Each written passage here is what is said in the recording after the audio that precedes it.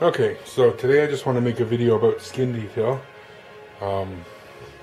Sorry I've been away for a while, I've been pretty busy, so I haven't been able to make a new video, but I figured, seeing as I'm working on this new 1/15 scale Dinosaur, and I'm actually at the point where I'm adding skin detail, I figured today'd be a good day to talk about it.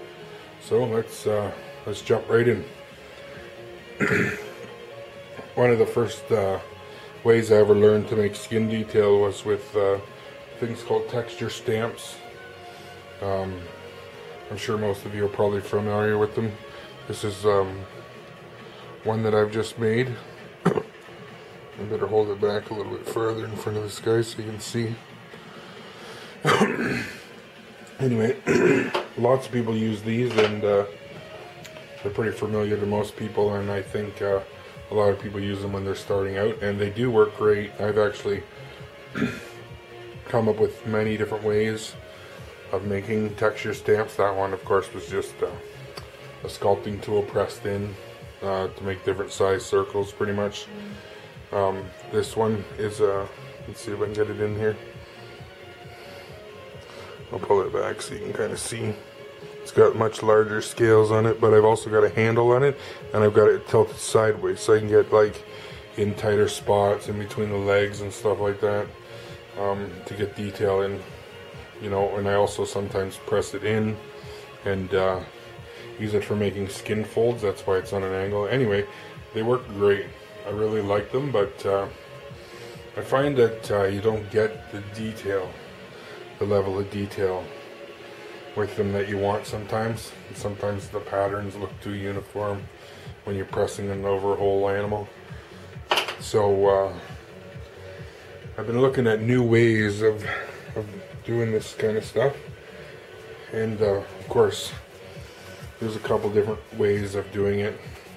Some people just sculpt each detail in, and of course when you're making maybe you know, quarter scale, half scale, you know, life size, you can sculpt every skin detail in, every scale, because it's so large. It's easy to do so. With you know, smaller scale, you can't really do that. So there's a couple of other ways, and one way I like is tools like this. Now this is a homemade rake tool. It's actually called a texturing tool, and I'm gonna try and find the one. Well, here's my original one that I actually bought, so you can kind of see what I'm talking about. Looks just like a wire tool. Get it in focus in front of the dinosaur's head here. So I'm actually gonna zoom out while I'm talking, away from the head a little bit.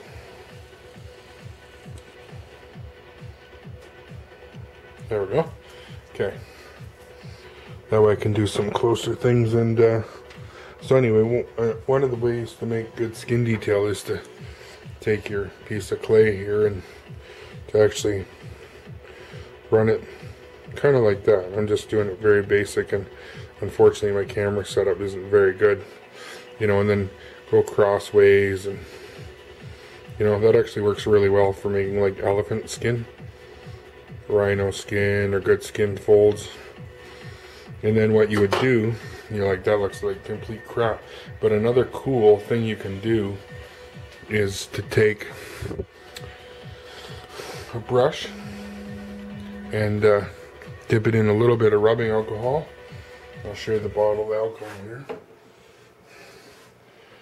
This is what I use right here. Let's cover up the brand, I guess. And you take it over top and you rub it. And if you look now of course you want to do more details and do it, but basically it just rounded out all the edges. And that is a great way to put your skin folds in and skin detail. So I figured I'd show that way. The alcohol, the most amazing trick ever. Gets rid of all the little burrs and pieces of clay that are stuck out.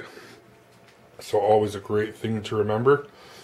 I actually learned it a couple years ago watching a YouTube video of a guy making a mask, a lizard skin mask for a human, and it was pretty cool. Now, I don't know if you noticed when I zoomed in, the lower jaw here had really fine scale detail. Now that's another technique that I'm going to show that I also learned in that same video, and I like to use this here. This is just plastic wrap, and then you take these little tubes. Let's see, it's just a piece of tube that you can buy from the store, brass tubes. I got all different sizes. Pick up some big ones here so you can see. And I've cut them and I've bent the ends so they're not round, they're not uniform, so they kind of look like scales. And what you can do is making sure your plastic wrap is on. You can press in and make sure they're tight against each other. I'm just gonna do a few so you can see here. And if you pull it back, there you go. Oops, sorry. You got some nice detail. And again, I like to still rub with alcohol, you know, loosen it up, fade it a little bit, you know. And if you do that over the whole animal, which takes a long time, you know, or pick certain spots where you want more detail to show, because I think that, you know, the animals are going to have different size skin over their whole body. Here's a smaller one. This is actually the one I've been using for the that lower jaw. And we'll do the same thing here, just pressing it in. And I'm trying to do this a little quicker. When you're actually sculpting, I just like to put on some music and spend a lot of time doing this really slow. Make sure I get each one up against each other. There you go. You can see the nice pebble effect, and it's better than the texture stamps because it's not so uniform, and you can actually put it over all the different spots you want.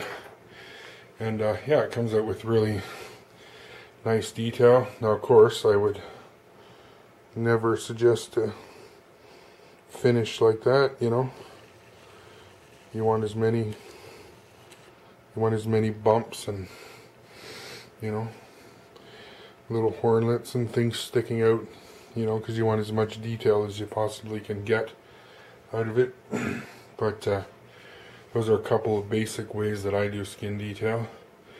And as always, when I'm learning things, I like to share it with people, because I remember back when I was learning how to sculpt, and well, I'm always learning how to sculpt, but how hard it was to find new techniques and get new information. So, you know, that's why I like to share it with all you guys, and then see what everybody comes up with, you know.